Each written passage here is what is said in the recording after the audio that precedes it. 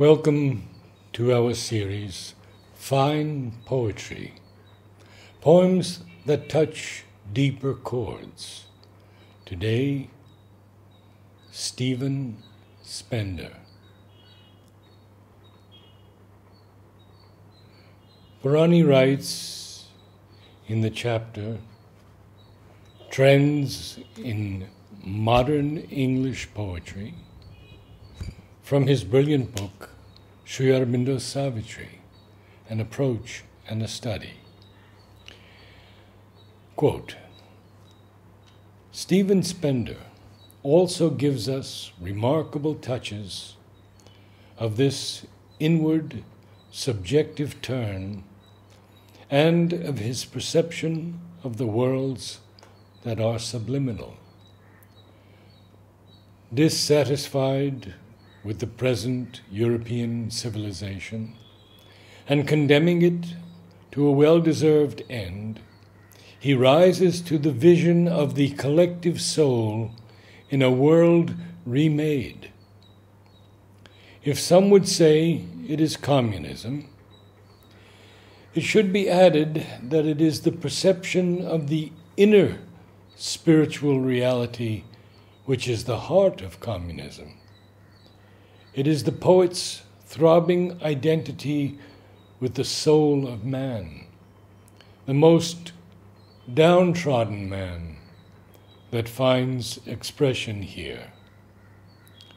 Says he, into the image of a heart that feeds separate functions with blood they need for what they make, will shape the wealth of the dispossessed world, and let those riches pour their fertilizing river delta across the starved sand of the peoples.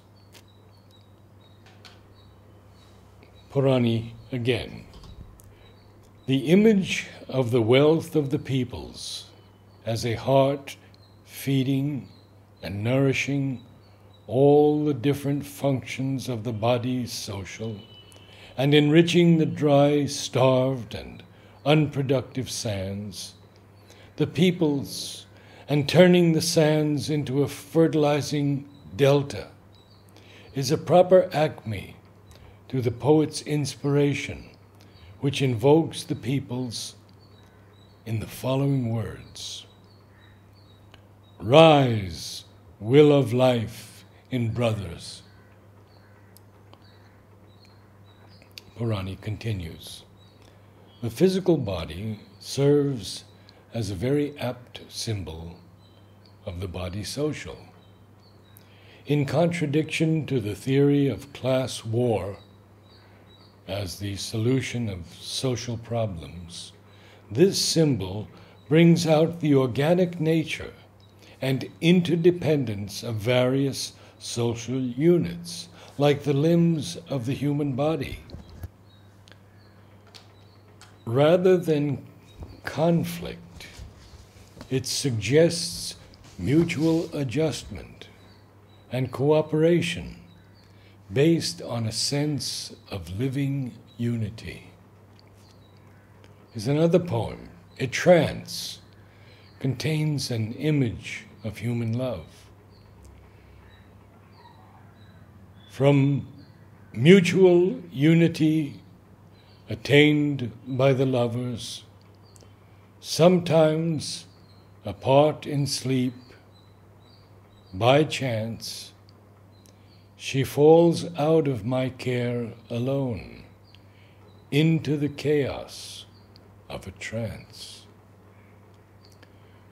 The person that moves in the trance goes through suffering and sorrow, which is reflected dimly on the physical features of the sleeping partner. Suddenly, there is a communication to this world from the world of trance, and in her unconsciousness, she asks, "Who blesses? Or am I pursued by time?" she moans. And the lover who hears these words, thundering at his heart like stones, says, I watch that precipice of fear she treads among her naked distresses. Purani. He is perhaps sorry that he cannot participate in the suffering and all the other experiences of her distress, which, however strong their unity of love in life, she must bear alone in that inner world. Probably the poet realizes the difference between the several personalities of his beloved and arrives at a deeper knowledge of the complex and mysterious personality of man.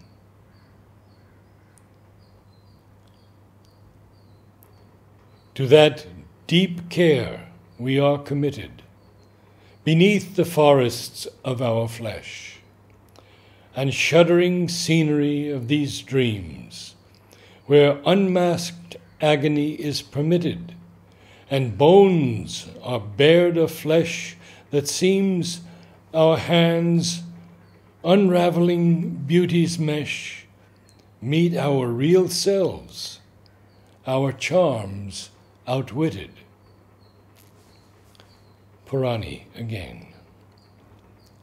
The forests of the flesh and the shuddering scenery of dreams permits some part of our being to suffer unmasked agony, and when thick curtain of the physical being is removed, one stands face to face with his inner personalities, real selves, which have lost all the charm which the external being had got. Man contains, like Jekyll and Hyde, even contradictory personalities within himself, and the author hints at their integration by a power of love. That is not important. What is important is the coming out of these subliminal worlds into the world of poetry, with living, concrete, and vivid experience, which opens out a new realm of the subliminal and the occult to the present-day poetry. The trance.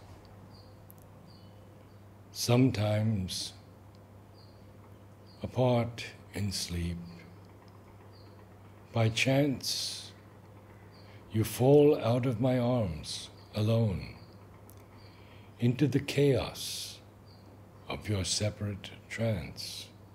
My eyes gaze through your forehead, through the bone,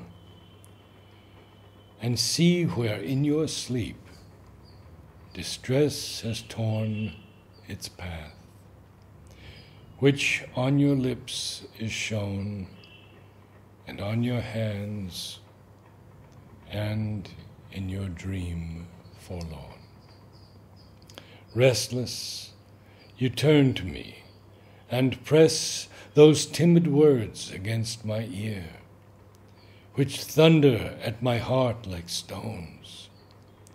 Mercy, you plead. Then, who can bless, you ask. I am pursued by time, you moan. I watch that precipice of fear you tread, naked, in naked distress.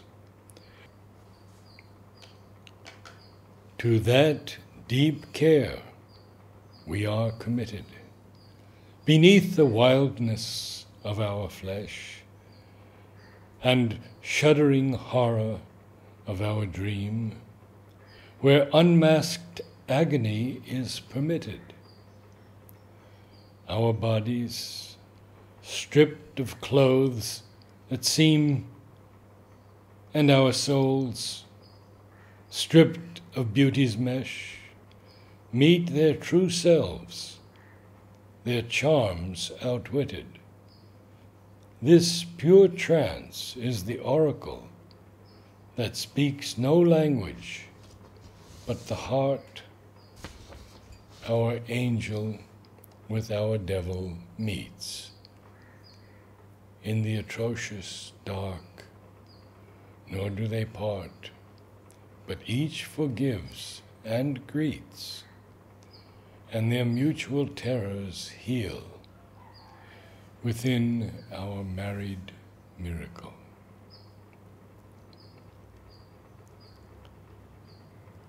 On the third day, on the first summer day, I lay in the valley. Above rocks, the sky sealed my eyes with a leaf. The grass licked my skin. The flowers bound my nostrils with scented cotton threads. The soil invited my hands and feet to grow down and have roots. Bees and grasshoppers drummed over crepitations of thirst, rising from dry stones. And the ants rearranged my ceaseless thoughts into different patterns, forever the same. Then the blue wind fell out of the air, and the sun hammered down till I became of wood, glistening brown, beginning to warp. On the second summer day, I climbed through the forest's huge tent, pegged to the mountainside by roots. My direction was cancelled by that great sum of trees. Here darkness lay under the leaves in a war against light, which occasionally penetrated, splintering spears through several interstices, and dropping white clanging shields on the soil. Silence was stitched through with thinnest pine needles, and bird songs were stifled behind a hot hedge. My feet became as heavy as logs. I drank up all the air of the forest. My mind changed to amber, transfixed with dead flies. On the third summer day, I sprang from the forest into the wonder of a white snow tide, alone with the sun's wild, whispering wheel, grinding seeds of secret light on frozen fields. Every burden fell from me, the forest from my back. The valley dwindled to bewildering visions seen through torn shreds of the sailing clouds.